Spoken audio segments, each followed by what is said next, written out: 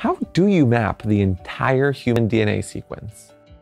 Is it really possible that William Shakespeare wrote all of the works that bear his name? Can you create an intelligent computer program that can write its own novel music compositions? What do these three real-life questions have in common? Well, answering these questions requires the use of computational thinking, which is a way of thinking that more and more people are using to solve problems each day.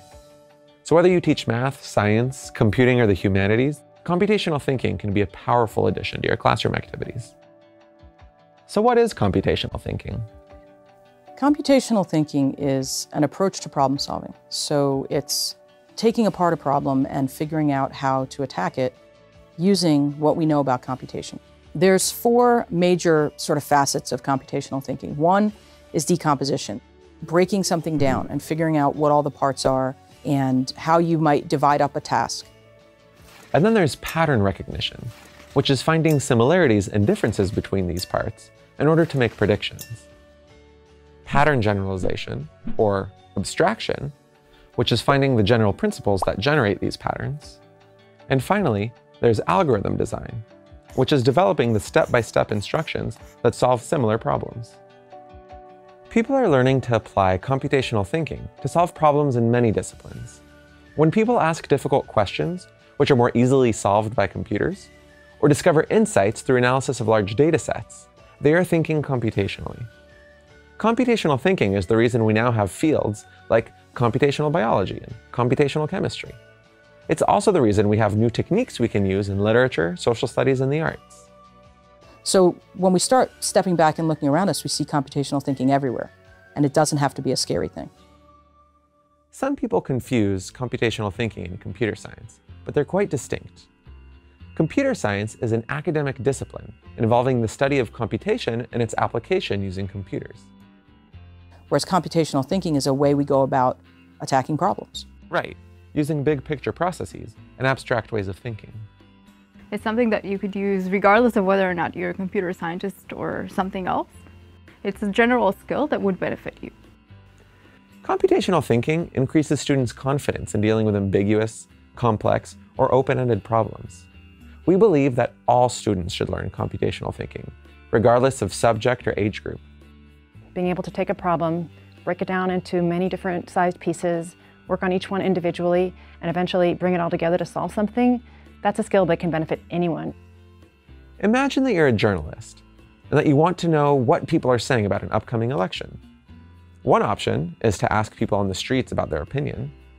Another option is to use a computer program that can analyze social media posts on thousands of web pages in just a few seconds.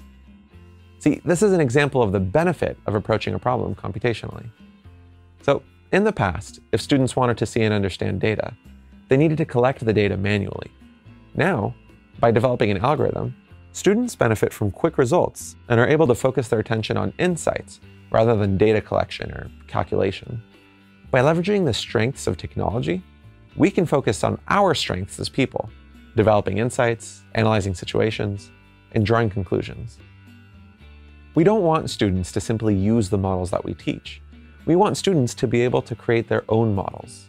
And to do so, students must find the hidden patterns and insights that can be discovered with computational thinking.